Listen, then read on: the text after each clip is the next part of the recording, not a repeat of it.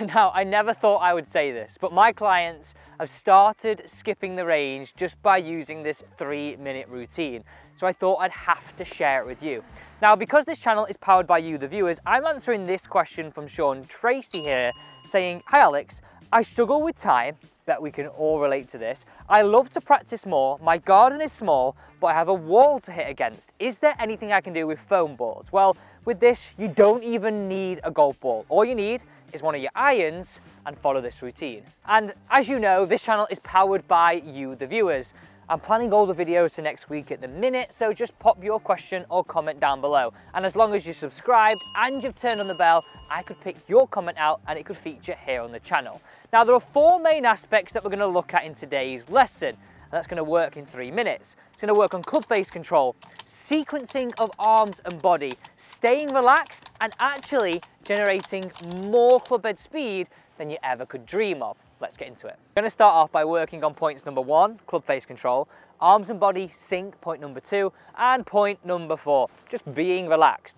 Number 3, speed, brings it all together at the end, and we will cover that. So the starting point, we need to just get that club in our belly button to start with, just there like that, and grip the golf club on the steel where your arms are nice and relaxed, just as if you had the club down here, okay? Your arms in the same position, but now on the steel. This is the starting point, right? From here, this is why you don't need much space at all. Just work the club back. Also, you don't need to hit loads of balls. You can skip that practice. Look at that. Start by moving the arms and body as a sequence. So you can really see I'm keeping control of my club face. My arms and body are working together. I'm getting everything I need in a 100% perfect takeaway. Point number 1. From here, I need you then to set the golf club so we've roughly got the shaft running down towards where the golf ball would be, on the ground. By all means, at this point, if you wanted to go, right, I'm going to do that, dress that golf ball, bring it up and start like that, you could, okay? But if you've got hard flooring and it moves all around, that's why I don't suggest putting it down. But if you can, do that. So we go point 1, point 2. Now come on, have a look at those wrists. This is what I said to all my students. Love a look at my wrists there. Nice and flat. Right wrist in this great position. Club face matching my left hand, my lead hand at this point. My hand's in the middle of my chest as you move down the line. All we've got to do now is to complete our backswing is just turn a little more, okay? From here, I want you just to work it down and in front. So what we do is here, we let the arms drop, rotate, bring it into impact, feel the follow through. So can you see how every point that we want to get in our golf swing, we're nailing in this drill. So what I recommend is do this for 2 minutes daily, okay? This for 2 minutes, the next bit for a minute. So we go 1, 2, turn, arms drop, rotate, finish it off. 2 minutes daily. You will bring in every element of your golf swing that you've been dreaming of without consequence. It's like shadow swinging. So for 2 minutes, work on that aspect. We're now on to the final point, which is that 3rd point, speed. Now this is a brilliant point. It's all about speed. Now, one of the biggest reasons why nobody has speed in the golf swing is, I honestly believe we drag the club through, we don't swing the club head. Let me explain, look.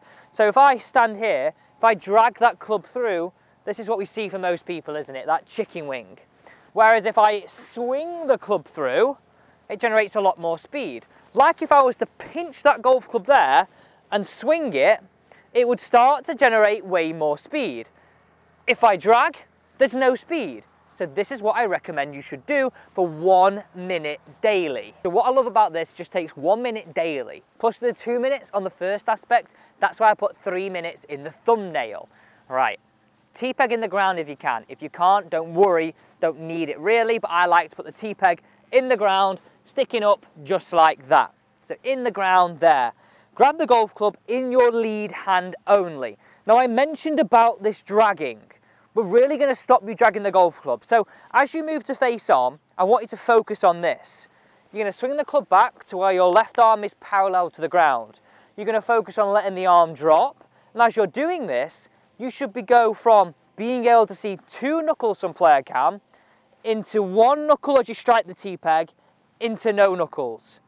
So there, I'm releasing the golf club and I'm letting the club head swing. So watch. So I'd go 3, 2, 1, hit the T-peg. And just a T-peg gives you a focus point. I like it because we don't want to move too much through. We want to really focus on staying in posture and releasing that club, really working the wrist and the body together.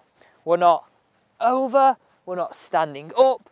We really get that full understanding of how actually the body stays quite, not stationary, but stays in its space as you rotate, and we let the arms swing past and through. I mean, just look at the speed I'm creating here. This is exactly what I want you to do for 1 minute daily. So we go 2, 1 knuckle, no knuckle, feel that speed, keeping stationary in that space, and I know you're going to generate way more speed, but still have so much control.